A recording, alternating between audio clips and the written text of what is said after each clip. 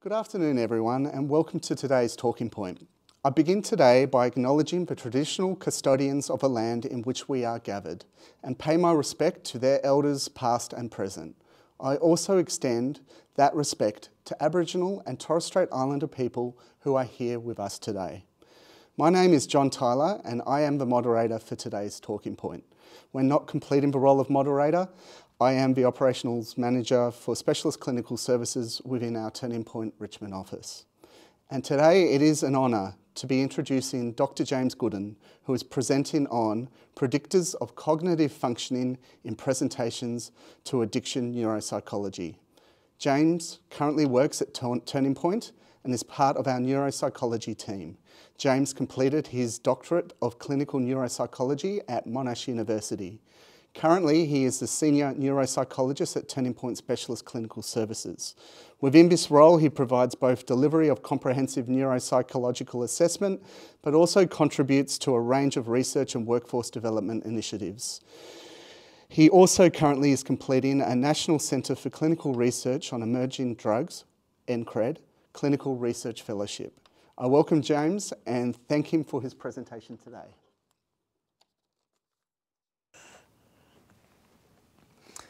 All right, so thank you very much, John, for that introduction. So today I'll be talking on predictors of cognitive functioning and presentations to our addiction neuropsychology service. And I want to pose the question, are we paying enough attention to modifiable risk factors of cognitive impairment? So I want to start with a quick referral question. So client has difficulties with memory, query ABI due to substance use, please assess. Now, underlying this referral question, there's a little bit of a stigmatizing sort of perspective or bias sort of view that it must be all the substances. And if we start thinking along these lines and falling into that trap of thinking, it unfortunately can really narrow our perspective around the many other biopsychosocial factors that could influence cognitive functioning in this cohort. And so my objective for the talk today is to really talk a bit about some of the work that we're doing, research that we've been doing in the clinic here, and also highlight the many other factors that could be influencing cognitive functioning in these clients, and what we can do to identify and then potentially manage them as well. So to unpack this question a little further, we do need to understand, well, what do they have an acquired brain injury?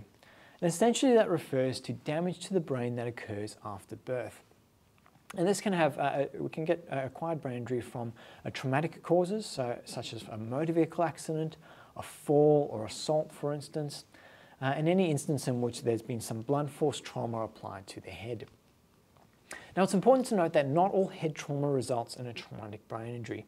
And so, for instance, in the clinic, we're often looking for head injuries where a person might have been knocked unconscious for over 30 minutes, and be in a dazed or confused state for over 24 hours, maybe even days or weeks lasting like that. In those instances, those are the cases in which we're expecting to see some more long-term cognitive difficulties. Whereas for milder injuries, those with unconscious for less than 30 minutes, for instance, or very brief losses of consciousness, we generally probably wouldn't expect longer-term cognitive difficulties after a few months. We can also get acquired brain injury from various non-traumatic causes, such as hypoxic events, such as following cardiac arrest, where the blood supply to the brain has been interrupted. As well, we can get injuries from tumours, strokes, or other neurological disorders. And over the long term, following chronic alcohol or substance abuse as well. Now, what's unique about the assessing in the context of chronic alcohol or substance use is in contrast to these other etiologies are really quite clearly defined events. And we often have quite much more available measures of severity or indices that allow us to assess the degree of damage and the degree of severity of that injury. Whereas for chronic alcohol and substance use, it's much more of an arbitrary line, and there aren't really much clear guidelines in regards to the point at which we might declare that a person has, say, an alcohol-related brain injury. And in terms of trying to understand the threshold at which we reach this point, there aren't too many in the way of criteria available.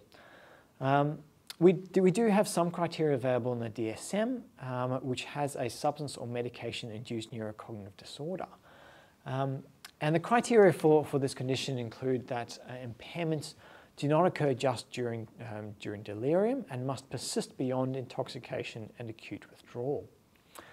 The substance or medication must be capable of producing the impairment. The temporal course of deficits is consistent with the timing of use and abstinence. And the deficits can't be attributable to another condition or disorder. Now, when we start applying this criteria in the clinic, however, we do start to encounter some issues, particularly, I think, unique to the drug and alcohol space. So first up, for example, for this persisting beyond intoxication and acute withdrawal, it's interesting to note that we don't actually have any good, clear guidelines about how long these withdrawal periods must last before we can do an assessment to start detecting what we would consider more persistent deficits. So instead, we often rely on maybe some arbitrarily kind of defined neuropsych rules of thumb, perhaps, such as maybe 4 weeks after abstinence to conduct these assessments to try sort of wash out the effects of withdrawal. Another practical consideration is the fact that in many cases it may be very, very challenging for individuals to obtain this level of abstinence. And for some individuals, it may be entirely infeasible to engage in this level of abstinence in the first place, which makes it a real challenge to provide this diagnosis in the context of ongoing use. Another limitation is this a notion around substance or medication being capable of producing the impairment. Now, for alcohol, we know that there's really good, clear evidence around the long-term harmful effects of heavy, sustained alcohol use on cognitive functioning. And this is measured in terms of a dose-response relationship. So, the heavier and more sustained that use, the more likely and more severe those cognitive deficits can be. However, when it comes to measuring the effect of other substances, this is where things start to get a little bit more murky. And when you start unpacking the literature, things aren't exactly as clear as potentially we would like them to be. And I can touch on some of the reasons why that is the case as well. And finally, when considering this criteria around being not attributable to another condition or disorder, when we apply this, it becomes quite tricky considering the extremely high rates of clinical comorbidity that are present in drug and alcohol contexts. So we know rates of mental health difficulty, complex trauma presentations, other untreated medical conditions, and so on, can all significantly impact a person's cognitive functioning and presentation. And these are very, very common conditions that are very frequently present in addiction contexts. So this makes it quite challenging to apply this criteria accurately. For the sake of completeness, for the ICD-10 does also have some criteria around a neurocognitive disorder, largely stratified according to different substances and whether the deficits are considered amnestic or non-amnestic. But I have to say they are sort of equally sort of vague and quite challenging to apply in day-to-day clinical contexts as well. I touched on some of those research limitations in terms of the different substance use literature as well. And so some of the challenges that we have is the inconsistent use of measures and the interpretation of these measures across different studies. So for instance, study A might measure executive functioning in terms of a set switching task, whereas study B might use a measure of cognitive inhibition. And both studies, for instance, might conclude that there are impairments in executive functioning or present different patterns of findings, for instance. And so it can make it quite challenging to extrapolate these results and review the consistency of them across studies and different methodologies. And it's worth noting that these differences in tasks can have entirely different neuroanatomical correlates. Another challenge that we have is also a lot of the research literature tends to include research-based measures of various cognitive domains or skills. So for instance, we might have a paper that describes cognitive functioning in terms of things such as decision-making or delay discounting or multiple measures of impulsivity, for instance, using measures that we would generally not use in day-to-day clinical practice. So this can make it quite challenging for us in terms of applying the findings of these research studies into our clinical practice and knowing what to expect for individuals with certain substance use histories. Another problem as well is the prevalence of all these other factors that could influence cognition in drug and alcohol contexts, such as mental health, trauma, or various unstable or stressful psychosocial factors. And a lot of research studies might either sort of properly fail to account or covary for these factors or deliberately exclude them from their sample. And for studies that really heavily exclude a lot of these variables, then we do start to have issues around whether the samples that are used in research are in fact representative of the day-to-day clinical context and the individuals that come through our clinic doors. And a good example of this is the fact that in terms of AOD use, everyone knows that polysubstance use is the norm rather than the exception. However, if a lot of research studies only isolate individuals who've used one particular substance, then this the findings may not be representative of the kinds of clients that are coming through us, particularly when there's multiple substances using at the same time. So in the clinic here, we're often asked to diagnose acquired brain injury from head injuries or substance use, for instance.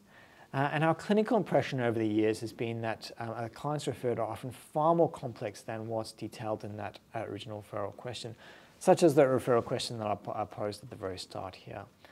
And the more we unpack some of these referrals, the more we find that there are often many factors that are clouding this clinical picture that may prevent a diagnosis from being reached. And it's also possible for some of these factors to be modifiable risk factors for cognitive impairment, meaning that if we actually address them potentially prior to an assessment, we might actually yield some different or potentially better results. So rather than just rely on our anecdotal impressions and gut feel, we wanted to see what the data was telling us. So we set about reviewing all of the clients that we've seen in the clinic in the last few years. So this included 200 case files of clients seen between 2014 and 2018. We extracted all of the clinical histories, assessment scores, neuropsychology opinions, and any new diagnoses conveyed as well. And this work was recently published in Drug and Alcohol Review in the middle of last year. So I'll step through some of the findings of this work and some of the main results from this one.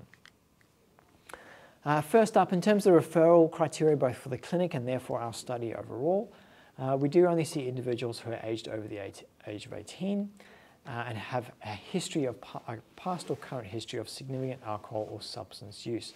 So we do only see individuals with heavy histories, for instance, heavy histories of daily use for several years, rather than those who've just had a little bit of experimental use over time. Individuals can't be referred for decision-making capacity or other medico-legal reasons, and all referrals undergo a secondary consultation prior to assessment to explore the presenting cognitive concerns, specific referral questions, and the stability of their presentation as overall. So we do want to ensure that we're timing an assessment for what represents a really good time for them to undergo an assessment, and we do try to avoid any acute crisis presentations as well. As well, we are a community-based service, so individuals do have to do well enough to attend our offices here in Richmond and functional enough to be able to make it here either with a bit of support or independently. So this is not a sample in which we're seeing anyone who might be so unwell that they need to be admitted as an inpatient or need to be seen as an inpatient in the hospital. For any neuropsychologists in the audience, this is our core battery of tests that we would typically use. Of course, this is subject to clinician preference as well. So over the years, there were some variations in the general tests that individuals preferred to use. But this is generally what we consider to be the most consistent battery. So we've got measures from the WAIS, including verbal, non-verbal intellectual functioning, working memory, processing speed, as well as measures of verbal memory, visual memory, and executive function as well. For our sample demographics, we had a mean age of 39 years, with individuals ranging between the age of 19 to 64, and 75% of the sample were male. 61% of individuals had less than 10 years of education, and we do find this to be quite a striking finding in that, compared to the normal population and rates of school completion, this number is far lower than the general population. As well, 57% of individuals were unemployed at the time of assessment and therefore are reliant on government benefits or the New Start allowance, whereas 22% were on the disability support pension. In terms of the clinical characterisation of presentations, 71% of the sample had a history of a formal mental diagnosis in their past or that was currently active. And this is very consistent with a lot of past literature showing the very high rates of mental health difficulties and comorbid conditions in drug and alcohol contexts. As well, around about 40% had a history of complex trauma. And I do wonder whether this represents an underestimate of the true figure, considering that we were reliant on either that information being available in previous documentation or individuals actually disclosing that history to us, effectively to a clinician that they'd met for the first time on that day. So we do wonder whether that's a bit of an underestimate, and I have seen some research in other contexts where that figure is as high as 80% as well. For our figure, it does include child and adult experiences of a complex trauma. In terms of suicidal ideation, around about 35% had reported a history of active ideation, of past ideation, and 7% reported active ideation at the time of assessment. So even though we try to time the assessment to best suit the individual and ensure that no one's presenting in sort of a state of acute crisis, this figure really sort of highlights that the level of sort of chronic passive emotional distress and difficulty that these individuals are living with. Around about 41% had a history of head trauma with a loss of consciousness.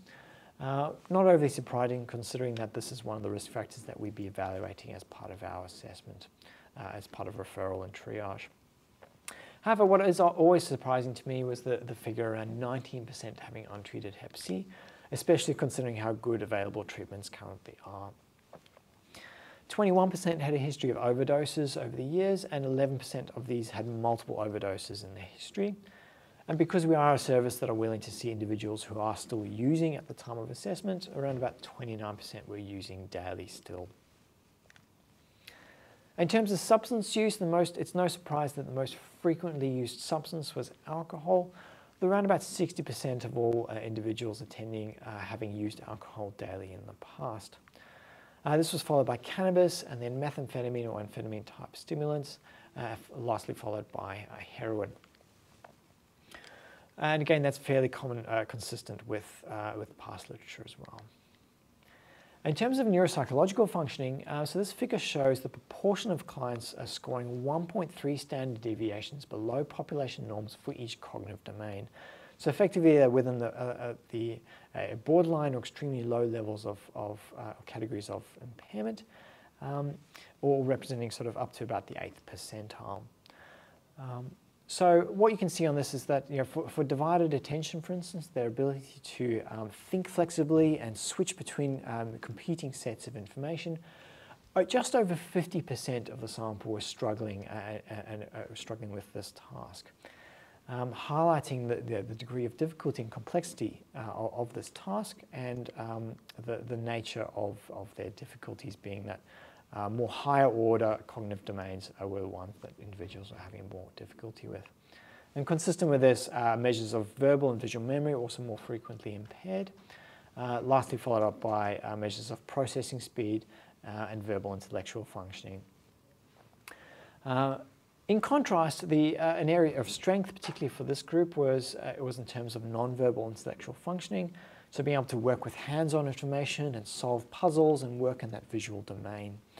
And this is probably reflective of the fact that individuals are probably more likely to be have experience in terms of hands-on roles such as trades or labour hire and working in that hands-on environment, and probably less likely to have higher rates of school completion, whereas, for instance, for verbal skills, which are highly dependent on education skills. In terms of new diagnoses conveyed as a result of the assessment, we were able to convey a new diagnosis in around about 25% of cases. So this included the provision of acquired brain injury diagnosis in around 13% of cases, as well as identifying traumatic brain injury as well. The figure that always gets me is the rates of developmental language disorders and learning disorders such as reading disability, and even identifying an intellectual disability as a result of the assessment. And this is particularly notable because we are an adults-only population with a mean age of 39 years. Whereas these are pervasive developmental conditions. So they're something that these individuals have had their entire lives, that they were born with. And they haven't been identified throughout their entire childhood and schooling and educational experience, right into adulthood, and in some cases, many years into adulthood. So it really highlights how these individuals have fallen through the various cracks of society and landed and had sort of long-term difficulties in their developmental abilities. And indeed, at times, there have been referrals where individuals have queried, is there an acquired brain injury in this case?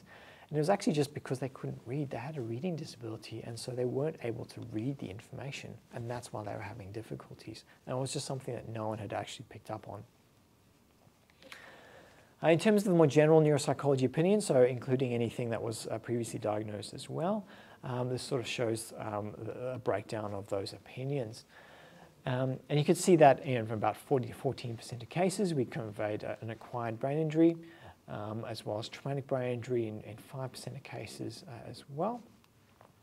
And what was, I think, particularly interesting from this group as well is there was a group that were good news stories, so around about 16% of group, presented with fairly unremarkable or normal neuropsychological profiles, and we weren't able to convey any neurodiagnoses. And these were the good news stories where people were actually doing fairly well. And so we do really enjoy giving those feedback sessions and that kind of feedback. What was also sort of interesting is this category of multiple contributing etiologies. And so this is a group where things are so there's so many factors at play that we weren't actually able to make a formal diagnosis, which is around about almost 25% of cases. And so it shows that when there's lots of unmanaged factors or multiple potential competing etiologies, it really does impact our ability to convey a formal diagnosis. In these cases, we really just have to describe what's happening, describe the various factors at play, and admit that we don't actually know which ones are the most relevant at the time, apart from recommending that which ones we can make referrals and recommend treatments for. As well, to be expected, there were contributions of those with mental health difficulties as well as active substance use. And so collectively for this group, this is kind of the group where there are other factors at play that potentially could be better managed. And if they were to be better managed, then we may have a better idea of an ability to convey a more formal diagnosis. So it was these figures that we wanted to kind of unpack a little bit more and really explore, well, what actually are the contributing variables and the individual contribution of these variables to cognitive functioning. So that led us on to our second paper, which really aims to identify the individual contribution of biopsychosocial variables to cognitive functioning in individuals attending our service. So we set out to explore various variables, including demographic variables, substance use, medication sedative load, as well as the presence of various clinical diagnoses, and want to explore the individual contribution of these variables to cognitive functioning. Now, it is worth noting that this paper is currently is still unpublished and it's in progress at the moment, so we are slowly progressing through that review process. What was unique to the study was the inclusion of a sedative load index. So this is a calculation to allow us to get a rough determination of the overall sedative load based on the number of medications that a person might be prescribed. So group 1 medications are classed as your primary sedatives and are given a rating score of 2. And these include your anesthetics, anxiolytics, hypnotics, and sedatives, for instance. Group 2 medications are those with medications with a sedating component or a prominent adverse effect for sedation. And these include some analgesics, some antiepileptics, as some addictions medications such as methadone, for instance. And these are all given a rating score of 1. So for example, if an individual is prescribed diazepam, mirtazapine and methadone, for instance, they would get a total rating score of 4. So it's worth noting that this doesn't take into account dose, but it does allow us to consider the potential interactions of multiple sedating medications on a person's profile. So for this analysis, we used a series of multiple regressions with the predictive variables and performance on each cognitive domain as the outcome. Each predictive variable was tested independently with candidates identified at point 2, and candidate variables were then tested in preliminary multivariate models in a stepwise manner to examine their contribution and overall fit to the model. And that allowed us to determine a final outcome model for each variable. Now, I will say that I would consider these models to be fairly exploratory in nature, and as we progress through the review process as well, we may need to address some limitations in the data. So we do want to exercise a degree of caution in interpreting these as well. In terms of results, so the demographics are pretty much the same as the original paper, given it's the same sample. I did want to flag in terms of substance use, we used variables for age of first use, the number of current substances currently used daily, as well as the number of days of abstinence in the sample. In terms of sedative loads, we found that 55% had a score of 1 or more, and 29% had a score of 3 or more. So in other words, this group were prescribed at least 2 medications with sedating properties. And the most commonly prescribed medication was diazepam at 17%, followed by methadone. The one other additional variable was DAS total score, which is effectively the total score from the depression, anxiety, and stress scales, where each of the individual scales were totaled to get a final total score. So that's what we used in these analyses. In terms of the regression models, so for verbal intellectual functioning, we found an overall significant model accounting for 19% of the variance. With education, the presence of a developmental diagnosis, and emotional distress all impacting performance. So meaning for every year of education, performance was improved, as well for for heightened symptoms of emotional distress, this had a negative impact on performance, as did the presence of a developmental diagnosis. For non-verbal intellectual functioning, we had contributions from being female, having more years of education as resulting in better performance, as well as the presence of an acquired brain injury diagnosis was associated with worse performance. For processing speed, we had significant contributions from age, being female, resulted in better performance. More years of education resulted in better performance, as well as heightened emotional distress was again associated with reduced performance. Sneaking in at 0.05 was the days of abstinence, so just on the cusp of significance there, where fewer days of abstinence were associated with better performance, and I can kind of talk to you a bit about why I think that variable's come up as well. It was interesting that age came up as well as a variable, considering that age is usually controlled for in this data set already. For working memory, we found contributions from the presence of a developmental diagnosis impacting performance, as well as heightened emotional distress.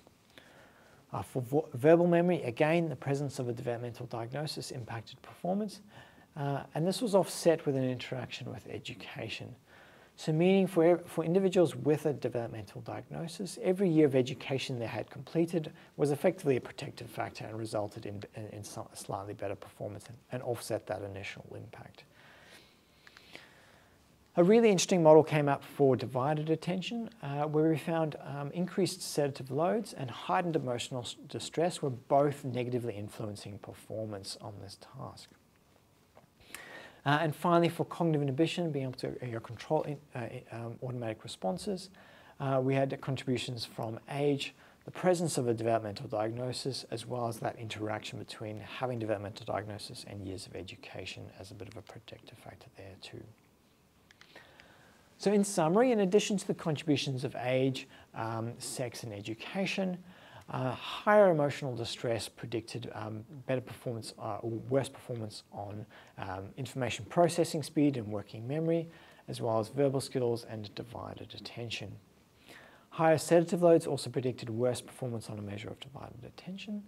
And having a developmental disorder predicted verbal skills and working memory, as well as verbal memory and cognitive inhibition based on an education, that interaction with education. And having an acquired brain injury impacted non-verbal skills. Our variables for mental health diagnoses, trauma, Hep C, and current substance use were not significant in the current models.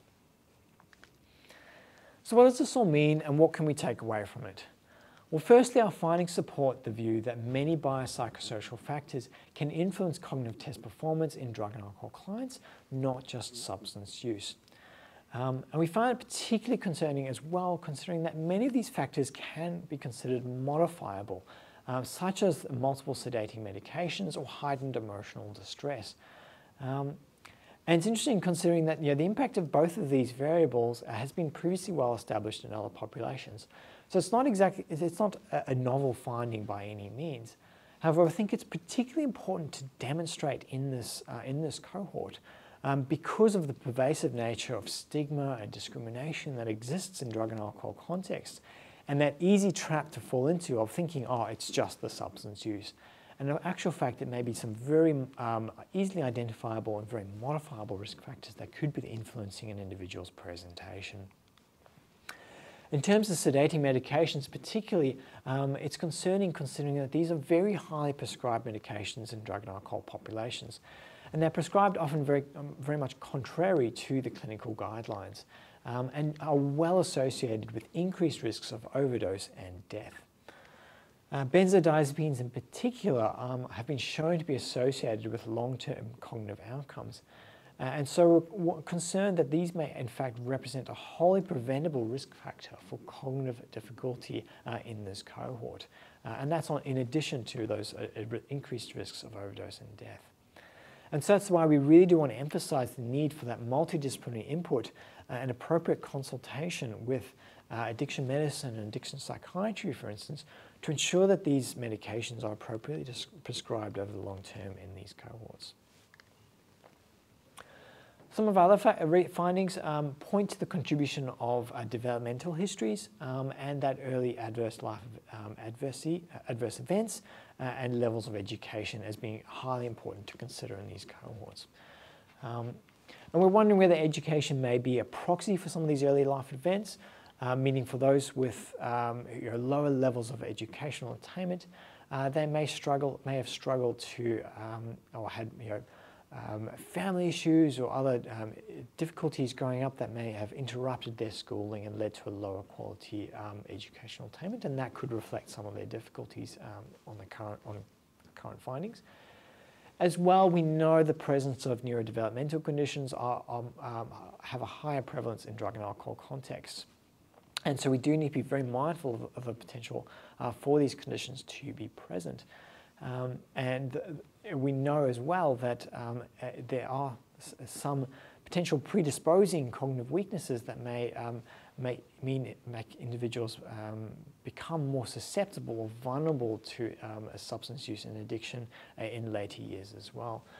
So those pre-morbid and developmental histories do need to be really carefully considered, and it may just be that they've always had those weaknesses rather than them being acquired over time or necessarily due to substances or something else.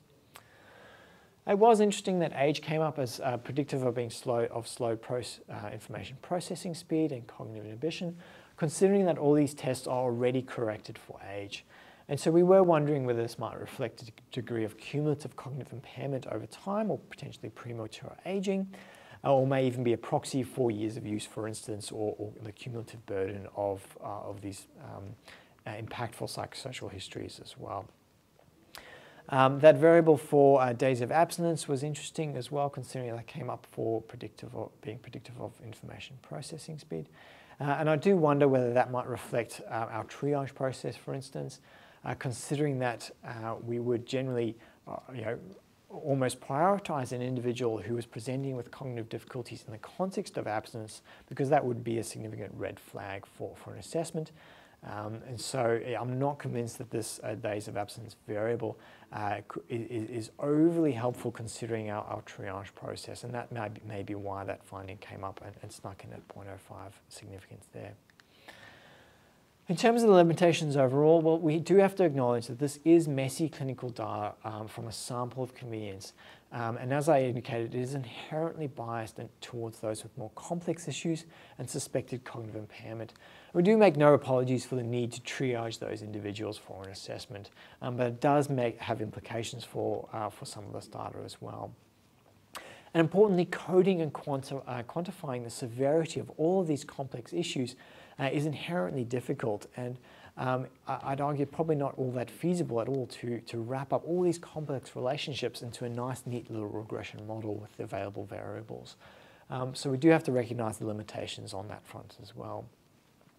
We do note as well there were missing data present throughout due to selection of assessment procedures and available information at the time as well. So I do want to note that absence of evidence is not evidence of absence in this context. And just because some variables didn't come up as being significant doesn't mean that they're not important or relevant for an individual's current cognitive functioning. And unfortunately, it is going to come down to a case-by-case basis in reviewing the potential contribution of all of those histories. And finally, it's worth noting that this is a community-based sample rather than a hospital sample. So we don't tend to see individuals who are so severely impaired that they are requiring inpatient care or assessments of decision-making capacity, for instance. So this is a very sort of defined group in terms of a clinical community-based group. Importantly though, well, what happens if we don't consider these factors? And these are some of the questions that I want to pose to you today. Firstly, we need to consider the risk for cognitive impairment impacting treatment engagement. If we don't correctly identify cognitive impairment or difficulties, these may have real tangible impacts on a person's ability to effectively engage in treatment and benefit from the treatment programs that they want to engage in. Another concern is that many mental health difficulties or prominent concerns might be completely misdiagnosed or potentially left entirely untreated. And again, unfortunately, we have seen this in the clinic, where very prominent and severe mental health difficulties were almost ignored in favour of another label or another diagnosis.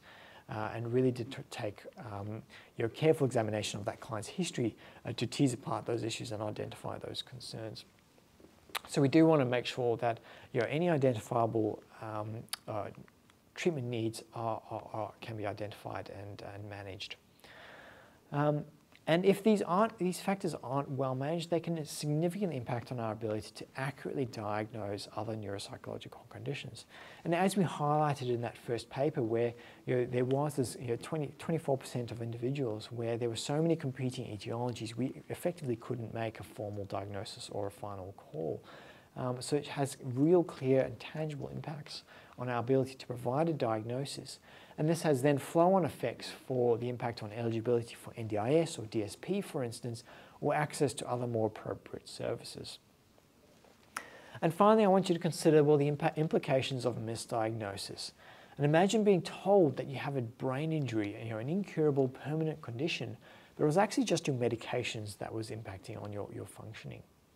Or imagine the converse, where you felt for years and sought help around concerns around having an acquired brain injury, but everyone just kept telling you and dismissing your concerns and stating that, it's just due to the substances.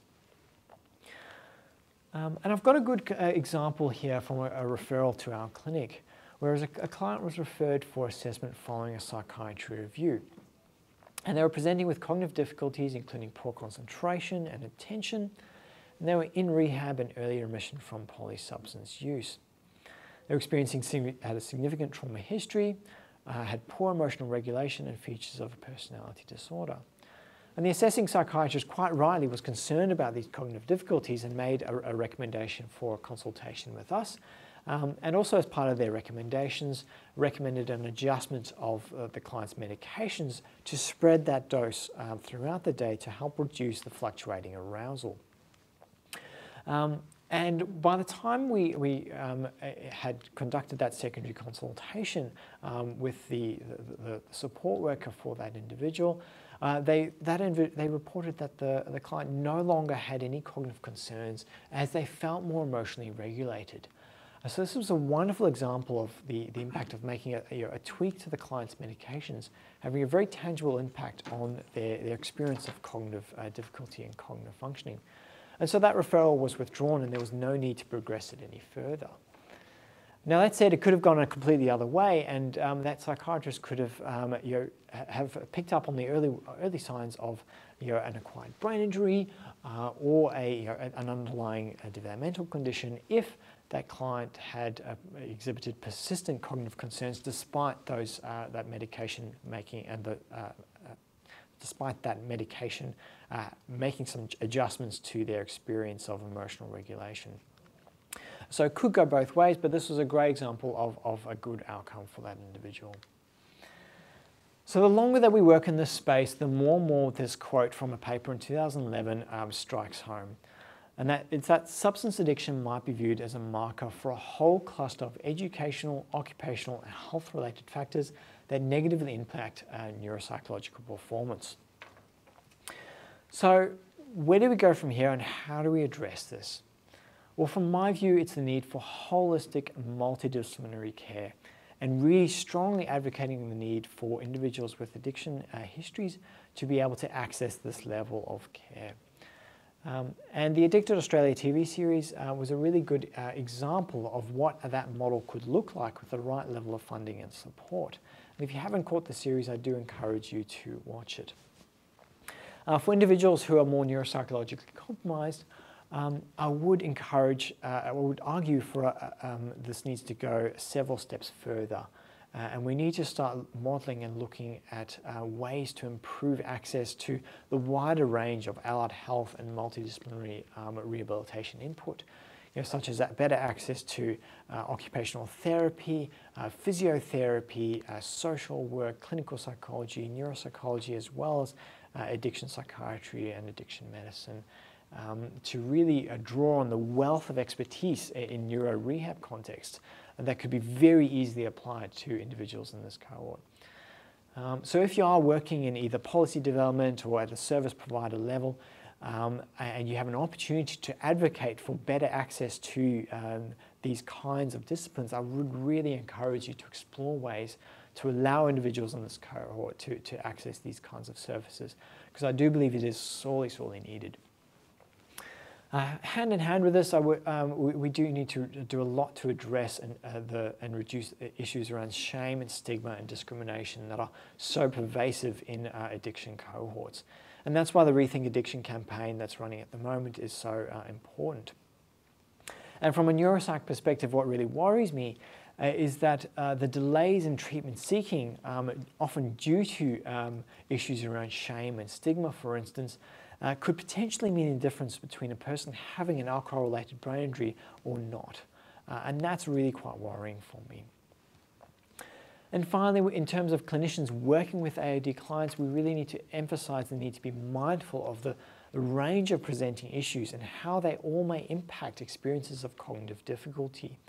And if you ever get into start falling into the trap of thinking, oh, it must just be the substance use, I do encourage you to take that step back just briefly and reflect on, well, what if it's not?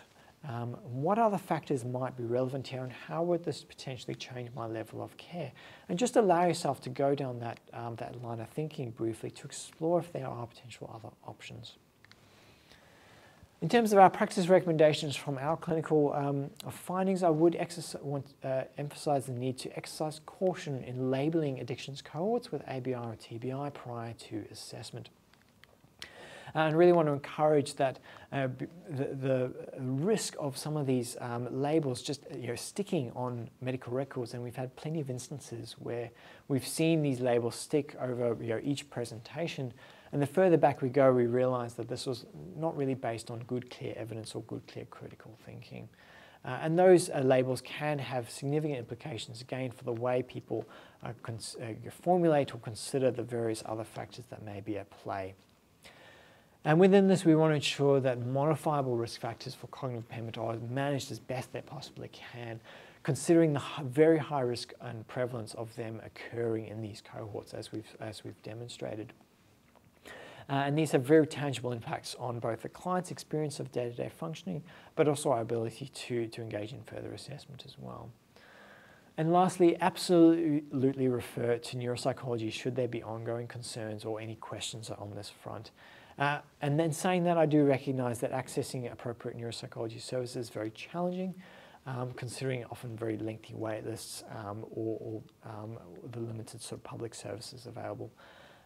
So again, if you're working at that policy level and you have an ability to influence hiring of neuropsychology or developing business cases for these types of disciplines, I would strongly encourage you to pursue that, because this is an area that is sorely needed, and we absolutely need more staff on the ground on this front. For us as neuropsychologists, we also need to do our bit, and we need to think very carefully and flexibly about how we can best meet this demand, considering the incredible demand for assessments in these cohorts. So one of the things that we've done at Turning Point recently is we have adapted our model of care to offer secondary consultation within several weeks of referral. And this is where we can provide advice on the appropriateness of referrals, clarify any presenting issues, and offer interim recommendations for clients.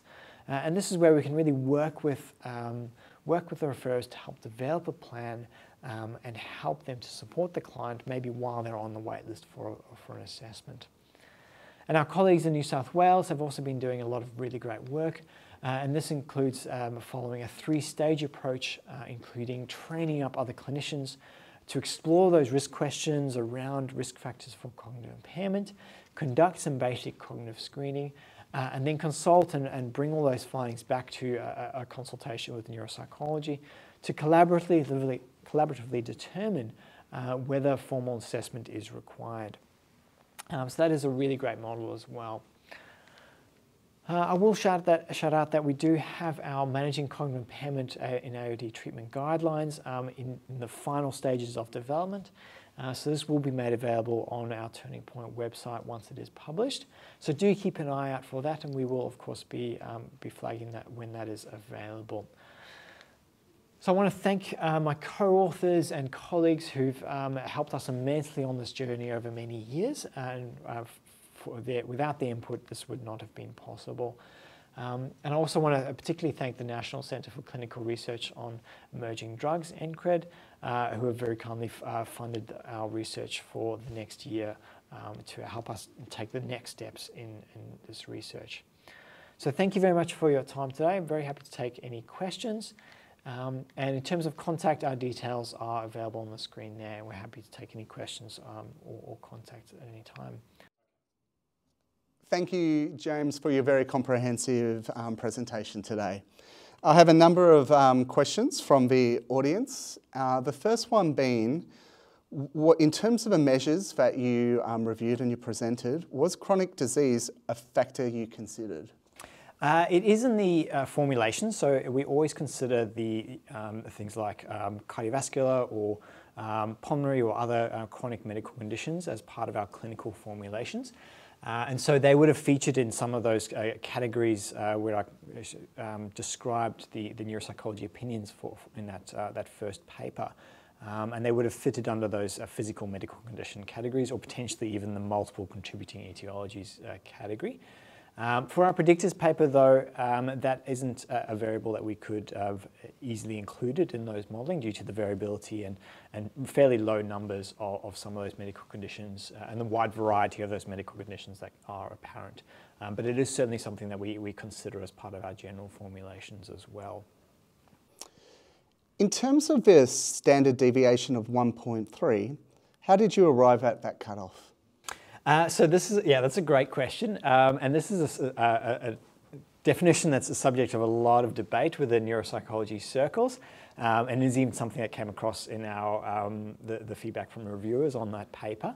The reason we chose that figure was it lines up with the categories for that are used by the Wechsler intelligence scales, for instance, which are based on extremely low, borderline, low average, average, and so on, the categories of functioning.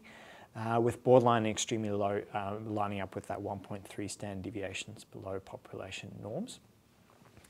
We elected to choose that option because it does represent a degree of clinical difficulty on test performance that's not frequently seen in the general population. So we did feel it was important to represent this group rather than those just at that very extreme edge of difficulty as well. So that's why we elected to choose 1.3 standard deviations as opposed to what others sometimes use would be 2 standard deviations or higher. So it was designed to reflect difficulties that individuals would be experiencing at that day-to-day level in terms of their functioning. We have a question about accessing neuropsychology. The first bit is about how is it typically funded? The second bit is there access in terms of turning point? And the third bit is there capacity for those who sit under a refugee status to be able to access neuropsychology-based assessment and support? So the assessments at Turning Point are funded, so we're a funded service, which means that there's no cost to clients to be able to attend for assessments with us. The catch with that is that we do have a fairly extensive wait list, usually sitting between 6 to 10 months for a full assessment.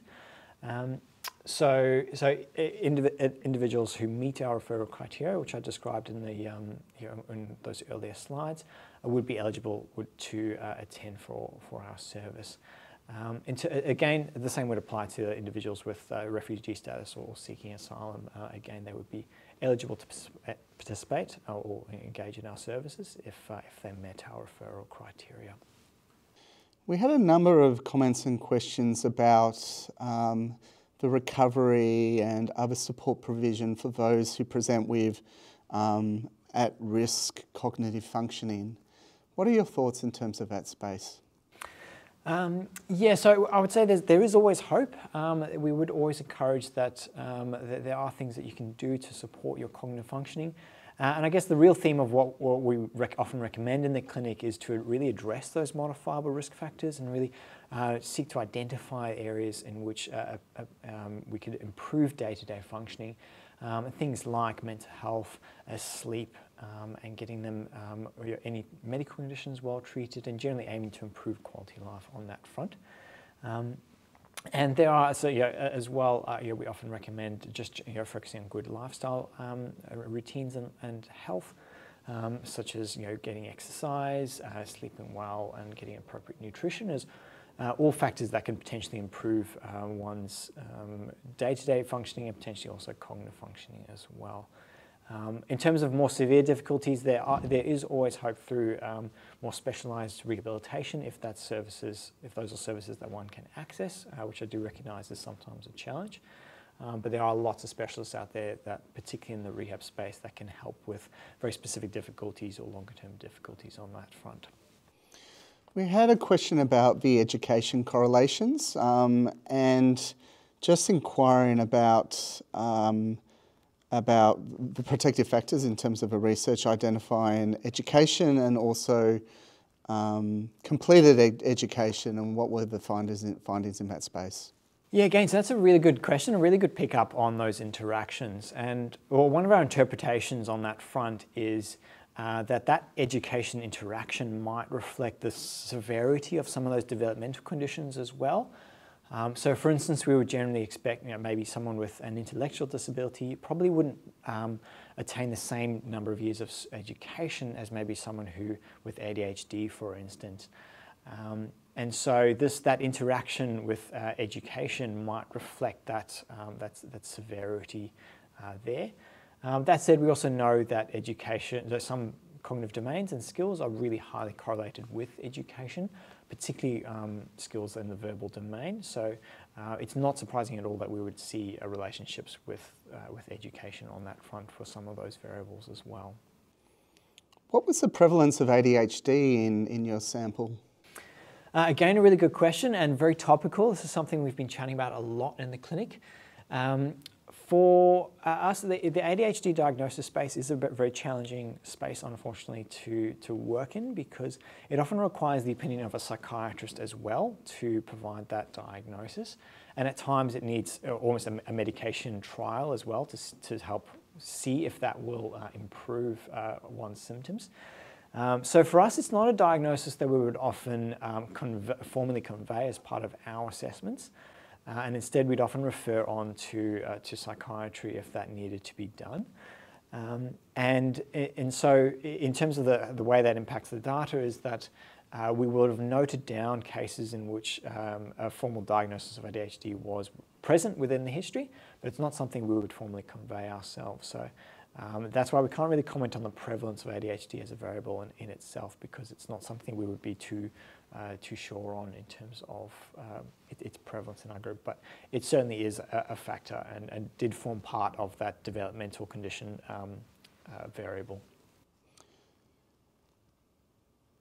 Benzodiazepines and the use within the demographic of young people was a popular topic in the commentary, and additional to that, the dual use of benzodiazepine and alcohol and the accessibility from quite young ages. In terms of using the expertise of the neuropsychology, what are some of the concerns you have associated with that use at such a young age, considering the risks of this? So yeah, I would be very concerned about longer term use of benzodiazepines, particularly given that the clinical recommendations are generally limited to shorter term use only. And some of the research, particularly from those meta-analyses that I cited, are quite clear that over the long term, heavier use is associated with poorer cognitive outcomes. So that is something I'll be particularly worried about. Indeed, in the clinic, we often say we're more worried generally about heavy alcohol use and heavy benzodiazepine use, and probably a little bit less worried at times about some of the other illicit substances out there.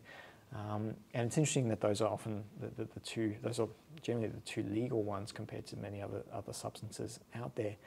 I will also say as well, one of the other concerns too, particularly for younger individuals, would be that risk of overdose if they're combining use with alcohol or other sedating drugs or medications. So again, yeah, the use of these medications does come with some very significant risks, and that's why we really do encourage input from addiction psychiatry and addiction medicine, for instance, just to ensure that the prescribing of these medications is appropriate.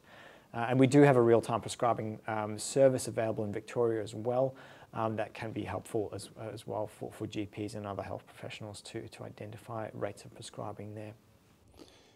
Thank you. And the final question we have is in relation to trauma and the fact that it did not correlate in your cognitive measures to the degree of adverse child experience outcomes and studies where it is a mechanism of poor outcomes. What's your thoughts about that space? Yeah, again, a really good question, and again, something we've been thinking a lot about as well. I think for this data, it's probably just the way that the data is both coded and also the completeness of it as well. As I said earlier on, I do wonder whether that 40% rate of complex trauma histories is entirely accurate, and whether it is potentially an underestimate, considering just how prevalent these histories are in AOD cohorts, and the fact that there may be some limitation or limits in what people are willing to disclose to us as well. So it was it's a dichotomous variable that we used in our analysis, and I do wonder if using more formal measures that provide some degree of granularity around severity of childhood experiences on that front would be more useful in this type of analysis and more sensitive in capturing those contributions. It's something we've considered for future work. At the same time, though, we do have to balance that with needing to get a neuropsychology assessment done. So exploring that childhood history in too much detail may in fact be counterproductive. So that's something we've been wrestling a lot with lately, just in the last few weeks as well for future work. Thank you, James, for your time. Thanks very much.